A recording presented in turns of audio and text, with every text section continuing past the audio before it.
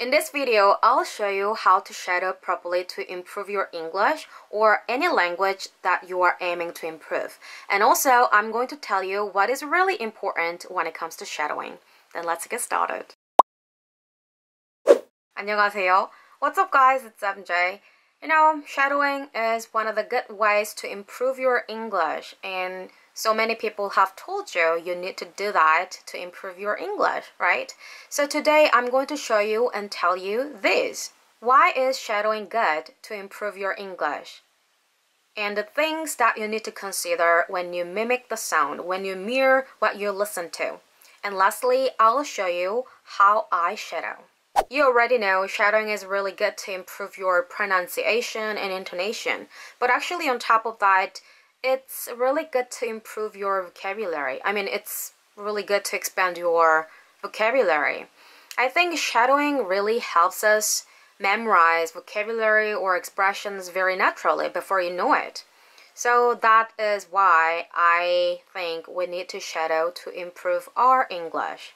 Before starting shadowing, there are things that you need to consider. Choose the proper material.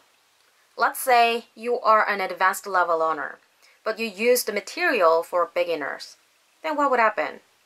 You wouldn't be able to learn anything because you already know all the expressions already. Maybe you can improve your pronunciation or intonation because you are listening to the English audio file, right? But that's all. And vice versa, if you are a beginner, totally beginner, but then just you choose the material like CNN News or BBC News, then it would be the same. You wouldn't be able to learn anything. And also, in this case, you cannot learn, you cannot improve your pronunciation and intonation as well because you can't mirror what you listen to. So, choose the proper material. I personally think if you listen to something and then you can understand more than 70 to 80%, then it would be great to shadow. Don't be shy and don't be a robot. I think English is more rhythmical language than Korean, so please don't be a robot like, oh, I don't think so, what do you think about it? Hey, how are you? Like that. Just put an effort into mirroring what you listen to exactly the same as much as you can.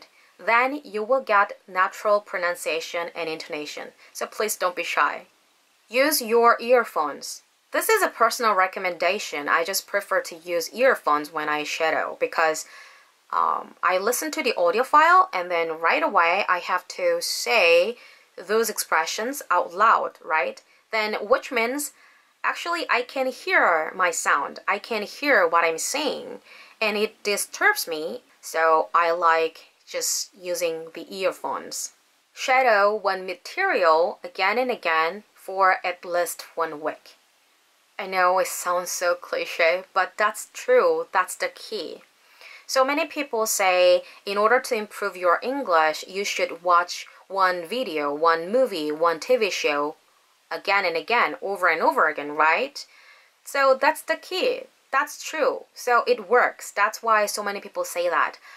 But the movie for 2 hours and one TV show at least 45 minutes, I can't do that.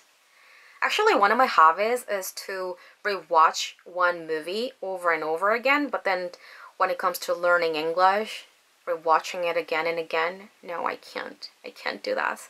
So I recommend you use podcast like less than 25 minutes. So I prefer to use podcast as my shadowing material, and in my previous video I already recommended 5 podcasts to improve your English and Japanese at the same time. So if you are interested, please check it out. I will link down below or here the card here. Alright, anyway, so I'm saying that choose one material less than 25 minutes and then just keep doing it, keep shadowing that material again and again for at least 1 week. So, for example, you shadow that material twice a day in the morning and at night or using your commuting time twice a day, keep doing it, and then for 1 week, which means you shadow one material for a week 14 times, right? Then what would happen? Just you will get new expressions very naturally and you will use those expressions before you know it with the proper pronunciation and intonation. Cool, right? So keep doing it again and again, just that's the key. I mean, just one material for a week. Alright, it's time to show you how I shadow. I chose two materials. One is Qlip's ESL podcast and the other one is 6-Minute English. And as you can hear, as you can see, my English sounds quite Americanized, right? Which means I'm so used to listening to and speaking with American English, American accent. But today, I'm going to show you how to shadow with the material with British accent as well. Alright, first, Qlip's ESL podcast. And I already told you I prefer to use earphones, but then just right now I need to show you how to shadow properly, right? So this time I'm not going to use earphones and you will see and you will hear how to shadow. Absolutely. Absolutely. So, okay, Andrew. In this episode, we are going to talk about how to refuel your car and have a talk about that in English. Ooh. We can visit to the gas station like it. All right. All right. Well, this is something I guess everyone needs to do, right? Unless you're like me. You don't really drive. If you don't drive very often. Yeah. Alright, that was the thing that I'm really used to listening to. I mean, the American English, but this time I'm going to shadow the British English, the 6-Minute English. Do you know what we lose so much hair, Tim? Isn't it because it allows us to sweat more easily? This means we don't get so hot and tired. We can run faster and longer and catch more animals to eat. That sounds a good theory. But do you have a theory on how many hair follicles has today? What's a hair follicle? Hair follicle is an organ to produce a hair underneath the skin. And if you've reached a certain age, it means you aren't young anymore. You could see a lot of pauses I made and you would do it.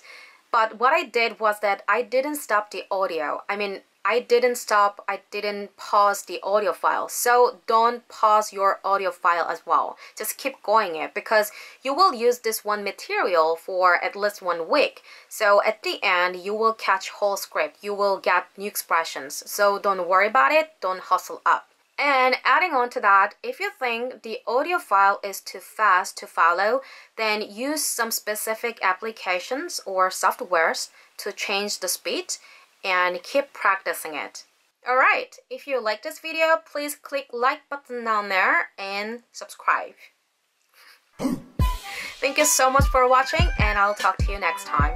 Bye!